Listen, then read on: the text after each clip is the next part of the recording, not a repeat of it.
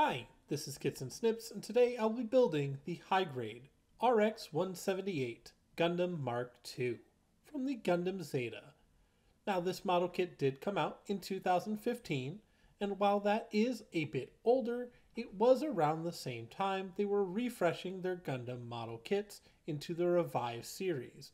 So this kit, while old, still feels quite modern, and still is compatible with newer model kits that are even coming out today. But with all that being said, let's go ahead and get into that build.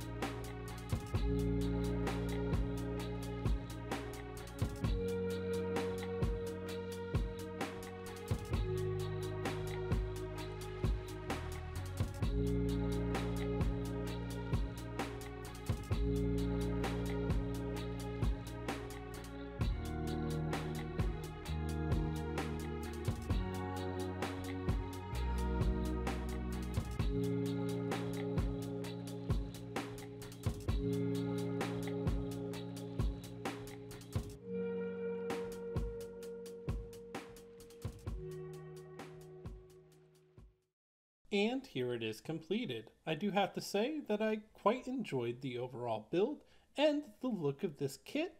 Outside of the backpack, which instead of going with the 2-peg option, they did go with kind of a slot-in option. But outside of that, the additional armor, the overall look, it just looks like a second generation of the RX-78, and it's a good look. When it comes to the height of this unit, not much of a surprise, but he stands about the same size as your RX-78, if not just a tiny bit taller, mostly because his armor is a little thicker, so he stands just a smidgen taller. When it comes to accessories, you're going to have your standard array, starting with, of course, 2 beam sabers with handles, where the beam sabers are that traditional Gundam pink. After that, we have the Hyper Bazooka, which, while isn't color accurate, is alright. It's standard for RX-78 bazookas, and a shield that has 2 different types of connection points. One that allows it to attach straight on to the back of the forearm. And to finish things off, we of course have the 1-color beam rifle that does have 2 handles, so can be held in 2 hands without any issues. And for added flair, every piece of equipment can be attached to the Gundam without needing any additional accessories.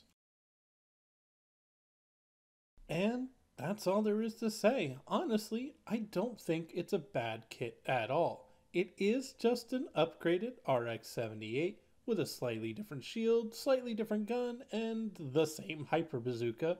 But all in all, if you like the look of the RX-78, you are gonna like this kit too.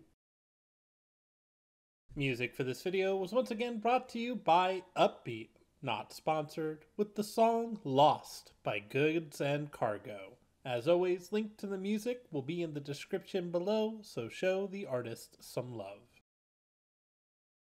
And as always, thank you so much for watching till the end of the video. I know that you might not watch the whole thing, you might skip the time lapse and just go straight for the ending build, but I do appreciate every view all the same.